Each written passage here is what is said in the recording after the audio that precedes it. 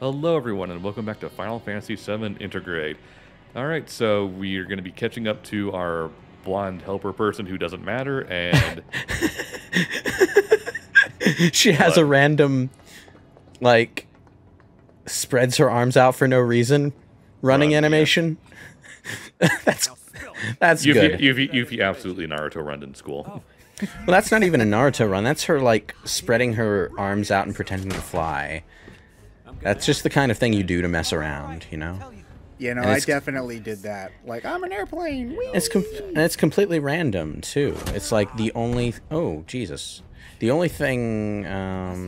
the only other game that I can think of that does something like that is actually Persona 3, where occasionally, when you run around, the main character will put his hands in his pockets and run with his hands in his pockets, all cool-like. Okay, so we're gonna save Blondie? Yep. Okay. Need to create a distraction. I hope we save Blondie, otherwise that's gonna make Yuffie's cockiness just tragic. I'm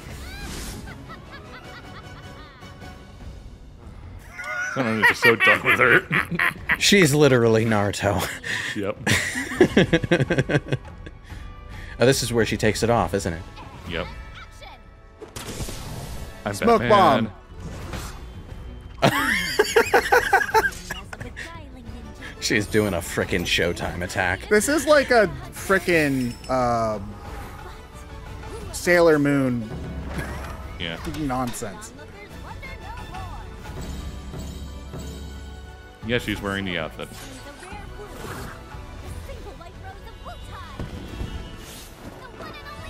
Ta-da! Even though we've been playing as you for 3 parts already. Oh, called it. I knew that was gonna happen. Never mind. It's just some kid.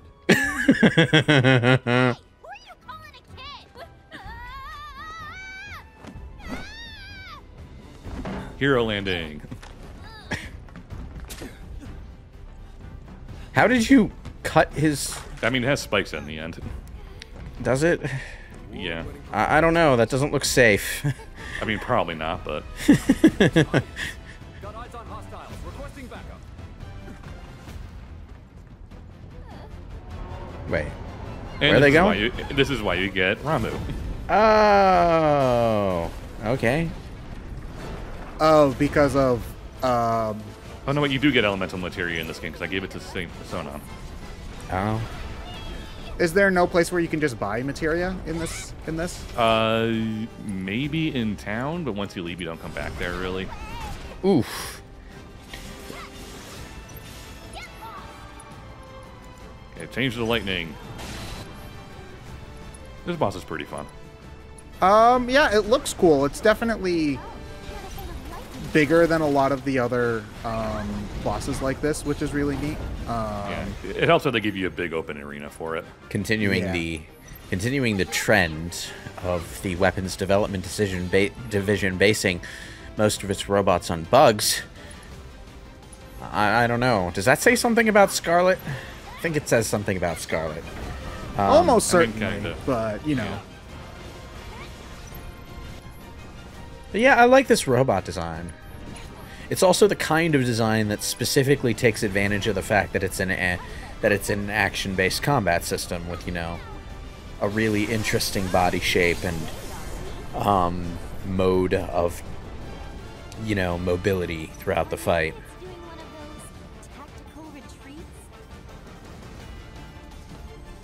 Okay, where is it? Oh, hi there. If it's a centipede-type enemy, it has to crawl through the walls. It's just, you know, legally required whenever you design this kind of video game boss. It reminds me a lot of the boss in Mario Odyssey, the one that walked on the walls like this, which I assume is just because it's a normal. It's like you said, a normal ass. It's a pretty common trope, yeah. Yeah. Yeah.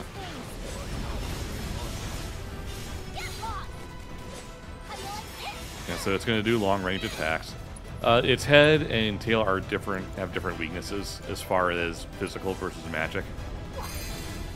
So you do have to be careful as to what you're aiming for.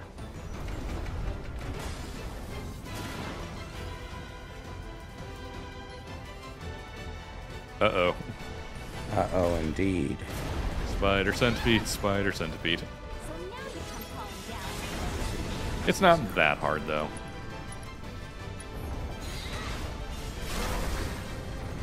Now attack the head.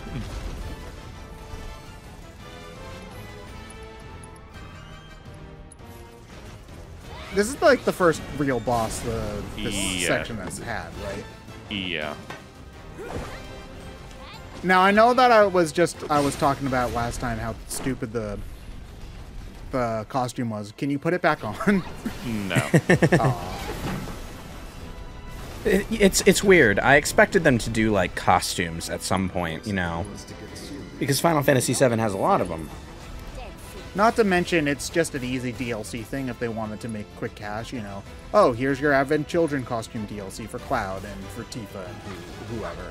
You know. No, but instead they just made stupid accessory DLC for Butterfingers. Oh, Jesus.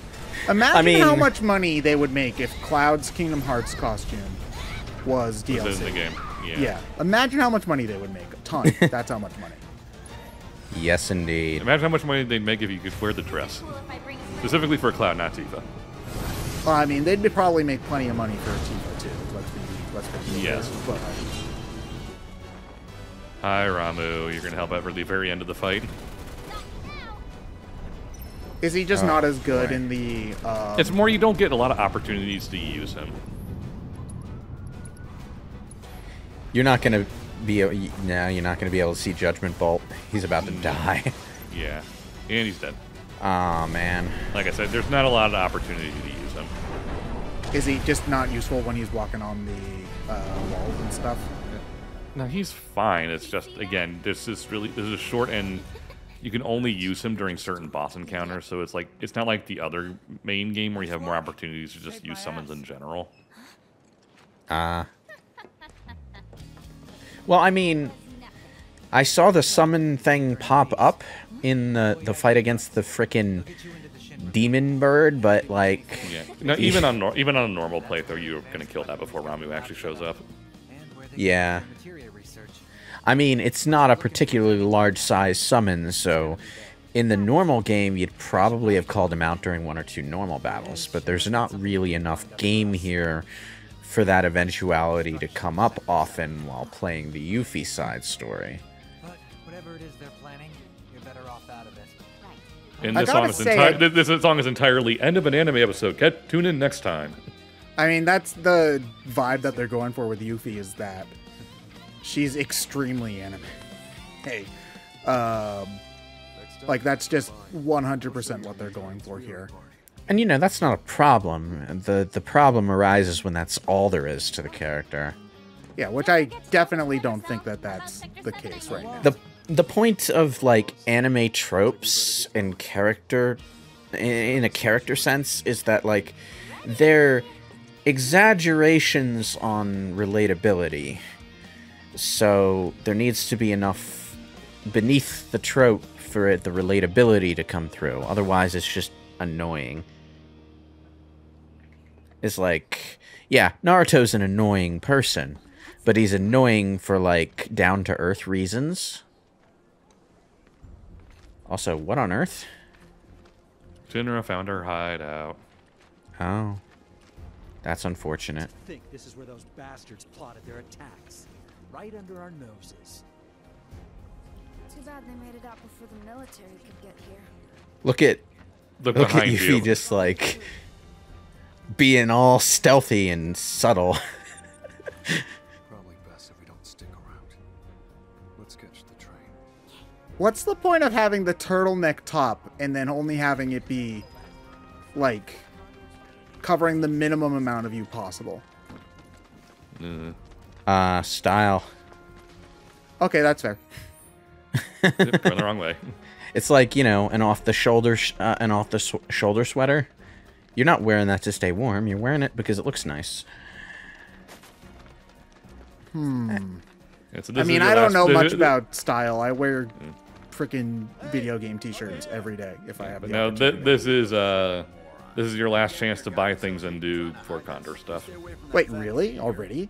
Yeah. I mean, it is. I guess I understand that this is a short side story, and that we're already halfway Hi, through it. Roche. Oh, this is douchebag Mick Motorcycle Man. Saying, but you remind me of a dear friend of mine. Perhaps you've met him. What? Why does she remind you of him? Perhaps. My name is Roche, by the way. Why are you here? Ordinarily, your ill-concealed hostility and exotic wardrobe would give me pause. But not today, for I am here on business of a personal nature. Looking for my aforementioned friend. He's looking for Cloud. Oh, I only wish I knew. But I can tell you that he has a real need for speed. Dom? And while he boasts a very large The only thing sword, that matters his is first love family, is plainly Ryan. his mount. Yeah, he sounds great. Say, is that Fort Condor? Wait, this guy plays the Fort Condor mini. Yes. Oh my god. I suspect a delicate flower like you would wither if exposed to my scorching passion for the game. Oh my What? god, this is the first time we've had a real conversation with this man, and he's the biggest tool I've ever seen in my entire life. Well, it's cool to see that he's still around. What? Okay, so when you talk to the Happy Turtle guy back in town, he says that, okay. Basically, there are five or six tickets you can get, and you get something from him scattered around town, so that's one of them. Oh, I see. It's weird because this is on the PlayStation 5, so when you get it, it also plays a jingle from your controller. What? Every controller needs to have a fucking speaker nowadays. And the first thing I do every time I get a new system is turn that shit off. Okay, so a couple of years back, me and my friend Catherine were Let's Playing Dragon Quest Heroes 2. But the thing is that when characters are talking in the battle, instead of the sound for them coming in through the speakers, so that our recording software could pick it up, it came in through the frickin' PlayStation 4 speaker and was like sounded terrible because it was being picked up by our microphone instead. And we had to stop the recording in the middle of the first part and turn off the sound on all of the PlayStation speakers because it was just man. Yeah, it's off to Shinra Tower. Splinter Cell's done its best to make things hard for you. Miss this train, there's no telling when the next will be. Oh, good to know that these guys got out. Looks like it's now or never, guys. Bye, Axel O from Guilty Gear. Is that a good thing or a bad thing? It's just that you just look like him. Okay. You know what? I expect those characters to come back whenever they continue Biggs' story. Possibly. They'll probably be the people that Biggs meets up with when he's trying to find out what the hell's going on. God damn these Tokyo trains. Oh, yes, of course. And she's still motion sick. That's not something you want to be on a train that's packed this badly. Yeah. Yeah, that would be bad. This is like probably like a train that's packed to the gills this tightly is like one of those images that you associate like directly and only with anime if you live in the West. Yeah, like, pretty much. Like that's one of the only things that you really ever associate with it is the anime trope of the subways get busy here in Boston too, but never like this, where you actually do not have any room to breathe. Oh no, it's time for Sona's tragic backstory of my family is dead. Extremely sad backstory.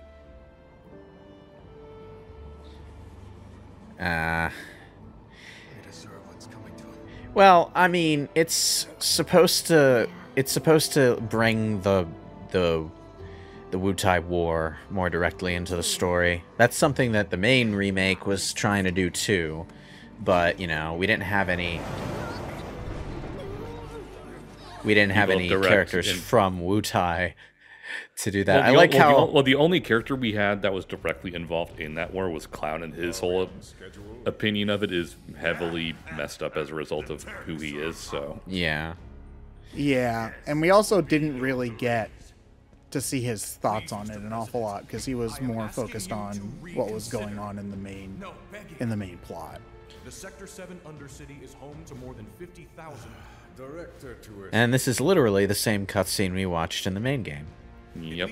I don't mind this kind of stuff in a side story like this, especially when it's short, because it does, again, give you more context as to when this stuff happened in the main story. Progress requires sacrifice. Shut up, President Shithead. Learn to remember. I don't know. I just find it funny because Shinra and Shithead sound similar. President Shithead. Shithead Electrical Company. Someone should have called him that in Remake now that we're allowed to swear at everyone. No, Barrett did earlier. Oh. Cool. Yeah, you said something like President Shit for Brains or whatnot. I have some questions. You work for Shinra, isn't that right? Then would you care to comment? That was the... Hey, it's him. Yeah, it's the pesky newspaper guy from earlier. They're going to hit the reactor, aren't they? Oh man, he's even got the stupid hat. Stop right there. Also, I think that's the soldier. That's the Shinra guard who talked to Cloud earlier and was going to go get Kunsel. Elevators are right there. Let's catch one. You're up, Heidi. Wait, Heidi? She doesn't know what an ID is, so she got the name wrong. Oh, that's great. Okay. Hold the door. Oh no. This is going to be the worst elevator ride in the history of elevator rides. Advanced weaponry.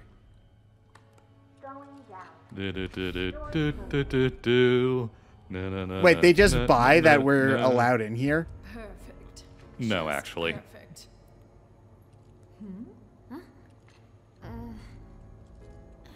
Scarlet's not that dumb. How the mighty are falling. Wutai colluding with Avalanche and resorting to terrorism. She's absolutely messing with them. I always thought the Wutaians an honorable people.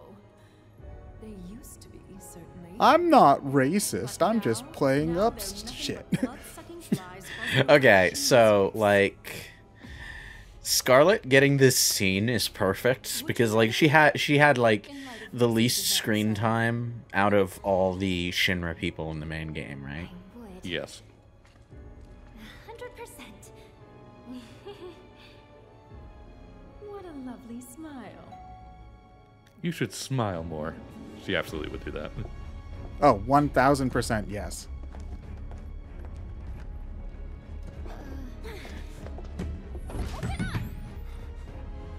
I think not.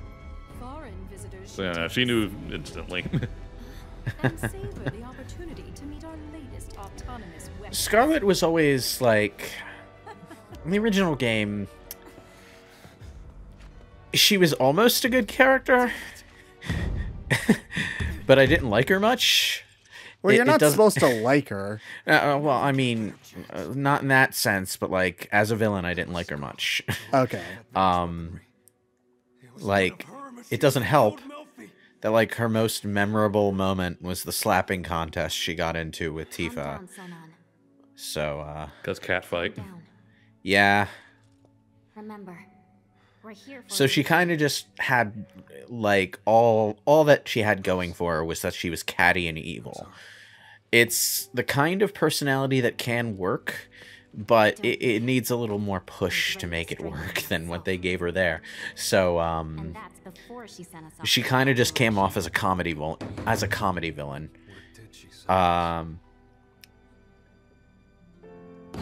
I like how they're playing her in the One remake, way to though. find out. Don't worry, we'll get to materia research eventually. Just as soon as we break out of the impenetrable prison. Because they left us with our weapons. It's not an impenetrable prison. They just blocked off one way of the hallway. You think they would have done a Scarlet better is sending job us about along that? the way to fight her weapons for testing. Yeah. Oh, okay. So, well, you know, it's very nice that they get the way that she freaking jumps on. I never get tired of it.